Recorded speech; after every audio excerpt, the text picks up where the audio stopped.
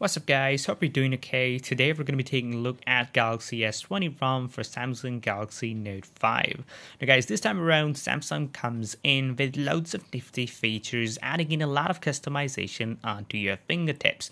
What that means is that now you can pretty much change the entire look of your phone without having any third-party app installed onto your device. On top of that, this ROM performs absolutely like a killer when it comes to the overall speed and performance. Now guys, before you go ahead and begin with this video, kindly subscribe to the channel and hit the bell icon to stay up to date with the latest Galaxy Note 5 updates.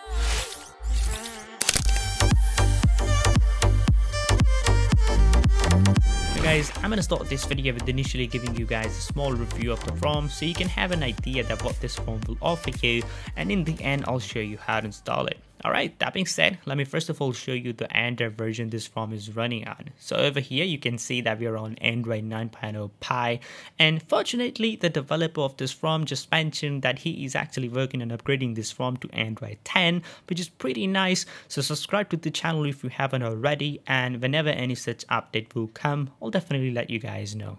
Alright, let me just show you the new gestures that we have gotten in addition to the navigation gesture bar at the bottom. So just like Google Pixel 4 devices, now you can use back gestures. And what I mean by that is you can simply go back by swiping across either side of the screen just like that. You can also have multiple actions to the side gestures, like as of now, if I swipe across the side and then swipe up, that's going to open up the task manager. Pretty nice. There's a lot more that you can play around with, like sizing the gesture bar, altering its position, changing actions to the gestures, and a lot more inside of the One Hand Operation Plus app. Next up, let's take a look at yet another nifty addition into the ROM, the customization.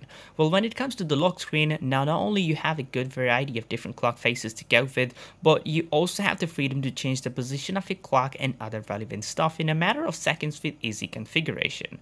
Now you can also go ahead and choose what should be visible on your lock screen, like the notifications, music controller, or lock button. And another great offering of this ROM is that it gives you the notifications on the lock screen with just a single swipe up on the arrow, just like that. And I know that's something which came out on iOS devices first, long time ago, but now that we have it here on our Galaxy Note 5 devices, it really adds a lot more comfort.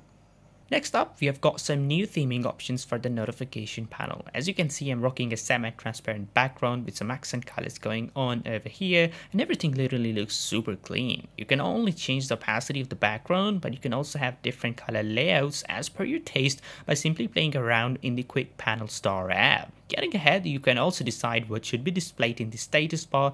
You can also change the position of your clock in it, something that we never saw earlier in the previous Samsung ROMs.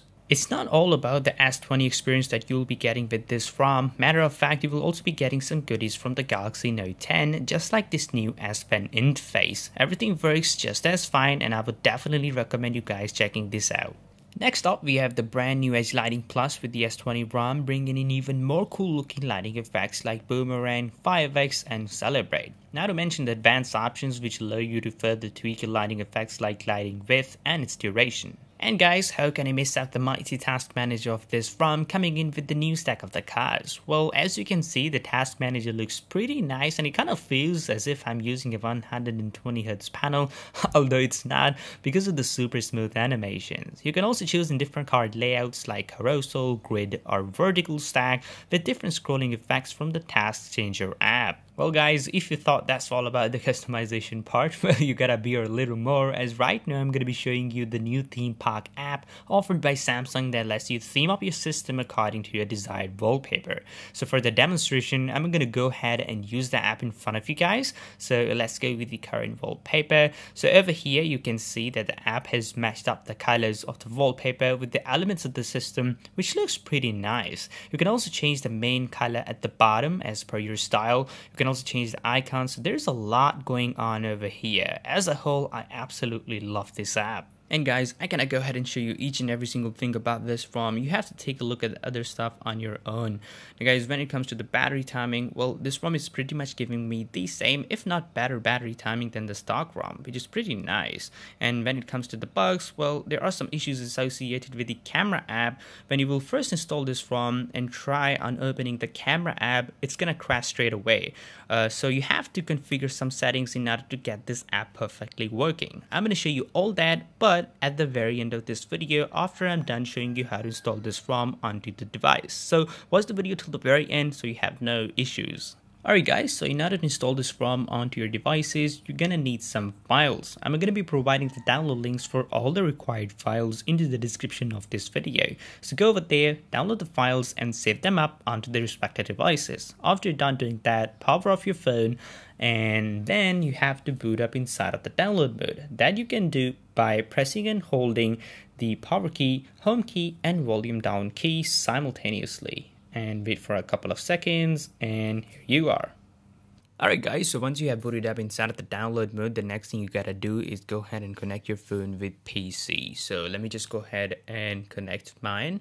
Alright, after you're done doing that, just go ahead and open up the Odin application. Alright, so over here, once you are finally inside of the Odin application with your phone connected, you gotta press the volume up key to continue. Alright, once you have done that, you can go ahead and tap on the options button and then uncheck this auto reboot option over here. Alright, so once you have done all of these things, go ahead and tap on AP, and from over here you gotta select your twerp file.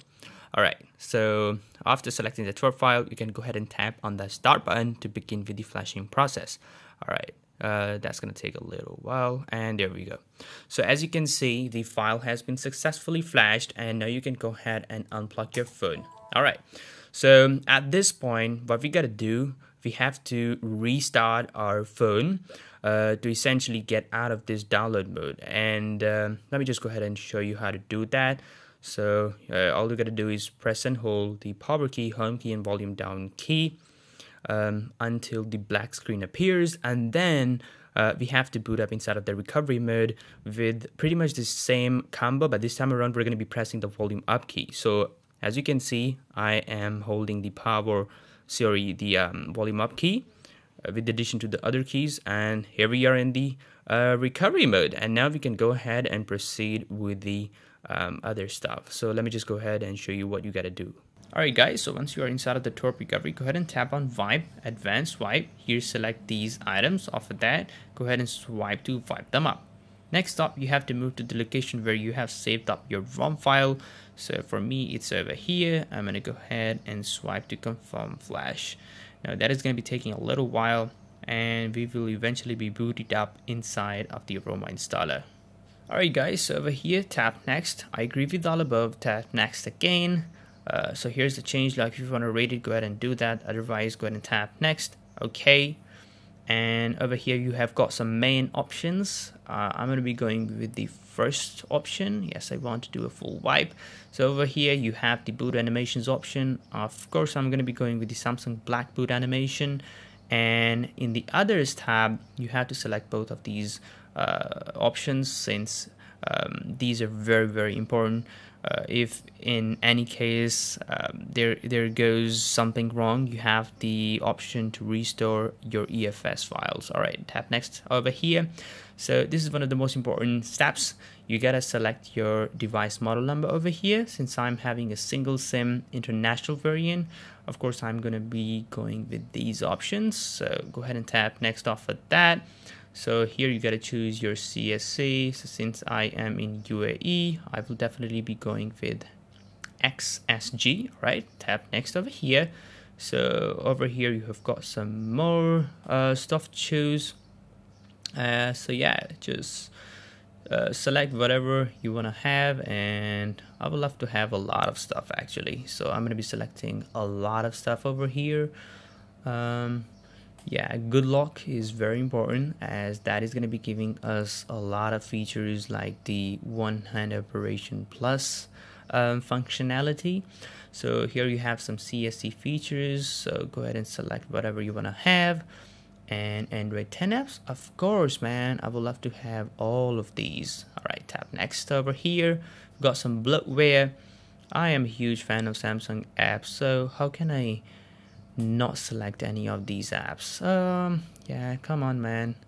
We're gonna go with all of these. All right, tap next, and I guess that's pretty much it. Tap next and okay, and there you have it. So that is going to be taking a little while, guys. The installation will probably end in about 5 minutes or so. So yeah, after you're done doing that, you can go ahead and reboot your system. And let me tell you yet another time, the first boot is going to be taking a lot of time. It takes usually 30 minutes. Alright guys, so now you can go ahead and reboot your system, and after you have finally gotten your phone booted up, you can go ahead and follow my steps in order to get the camera app working absolutely fine on this device. Alright, so I'll meet you after my phone boots up.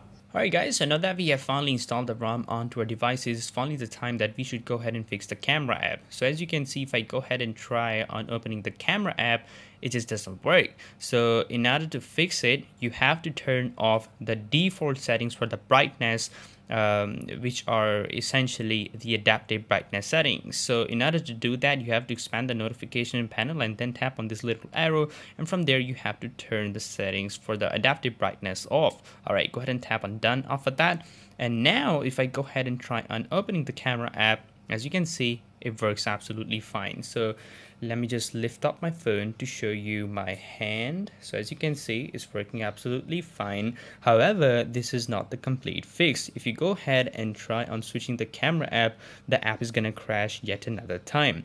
So in order to switch the cameras, all you have to do is press and hold the camera icon and then tap on the selfie button, and that is gonna open up the camera for the selfie mode. Okay, now working. Let's try out yet another time. All right. Wait, what am I doing wrong? Let me just go ahead and open up the camera straight away. And here you go. All right, so that is what I was doing wrong. So after you are done tapping on the selfie button, go ahead and open up the camera in the normal mode just like that, and that is gonna switch the cameras easily. So as you can see, here is my camera on the tripod stand, and now let's get back to the main camera. Let's tap on auto, and yep, here you are. So let me just go ahead and snap some photos. So let's just take a picture of this duck. Let me just go ahead and show you guys the picture. Working absolutely fine. So yeah guys, that's it for today's video. Hope you all enjoyed. If you have any queries, do let me know in the comments below, and I'll see you all in the next one.